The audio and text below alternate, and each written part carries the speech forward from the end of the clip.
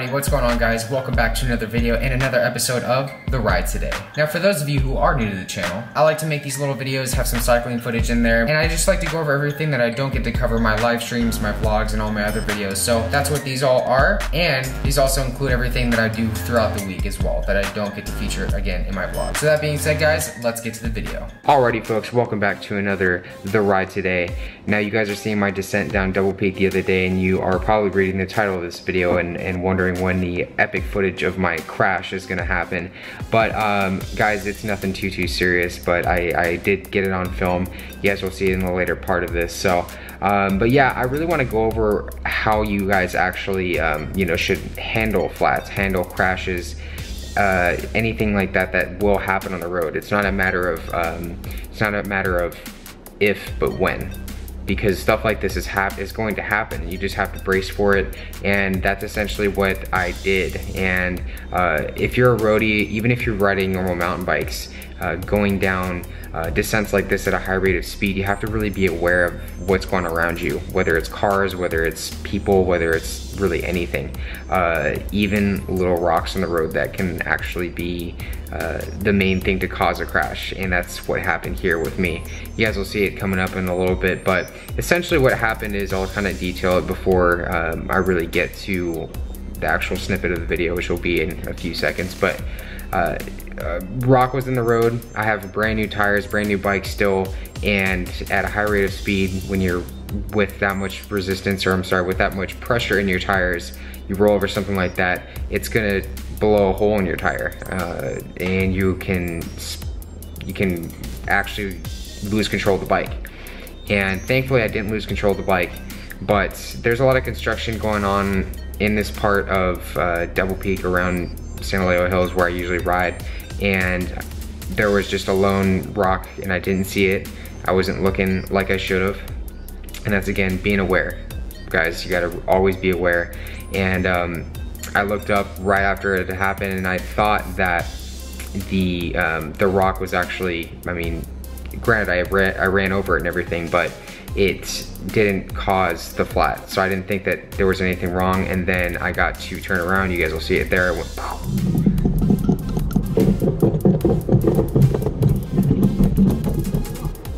zoink, and there you go. So after that, we had the walk of shame back to my apartment because I didn't bring a spare tube with me. So the big takeaway here guys is always make sure you have a spare tube. Always make sure that you're preparing for stuff like that to happen on the road. Preparing is huge. Always bring your spare tube, bring your inflation, bring obviously a phone or anything, spare money in case you need to, you know, call anybody.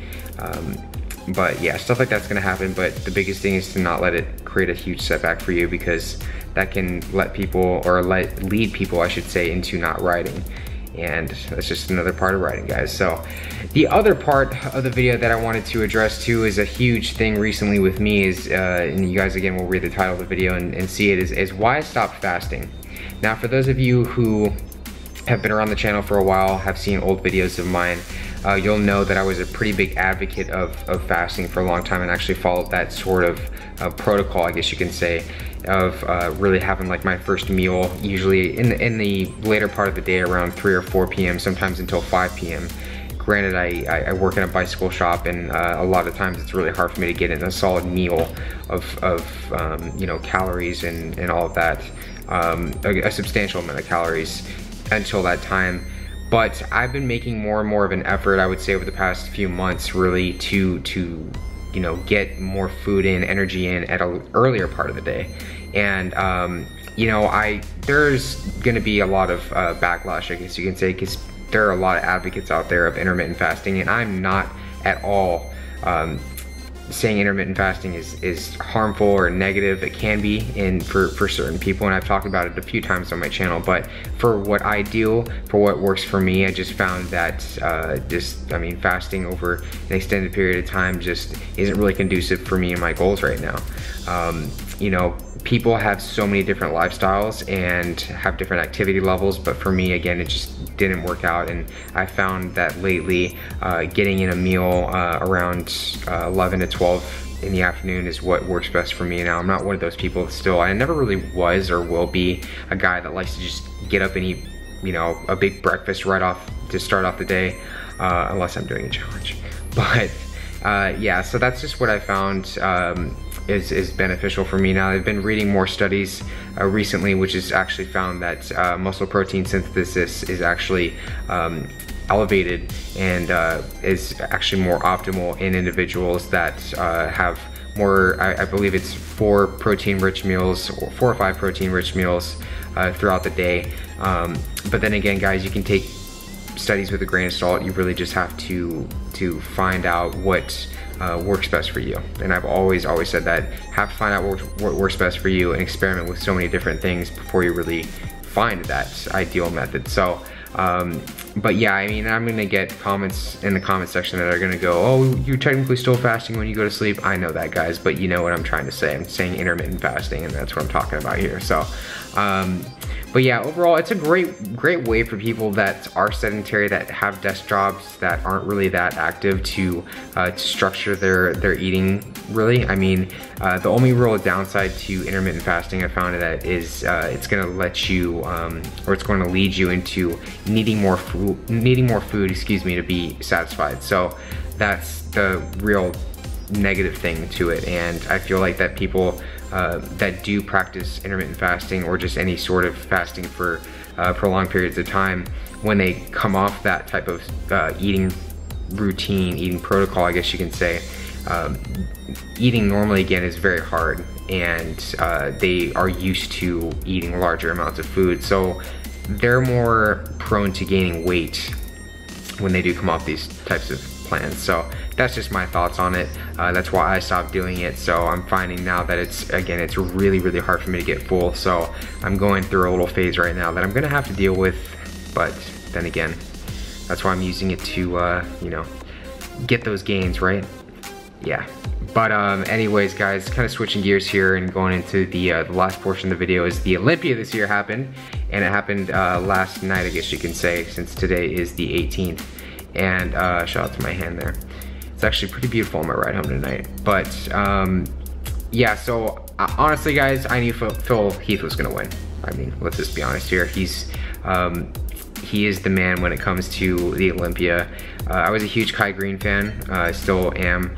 And to be honest, I'm not like the biggest follower of all the bodybuilders out there. I mean, I know like Big Ramy and you know, Dennis Wolf, Dexter Jackson, Phil Heath, obviously, Jay Cutler, like all those big name guys. But I mean, at the end of the day, I was more looking at the actual expo itself, and more people were asking me like, oh, Erik, why aren't you at the expo this year, blah, blah, blah, why don't you go? And to be honest, guys, every fucking expo is exactly the same.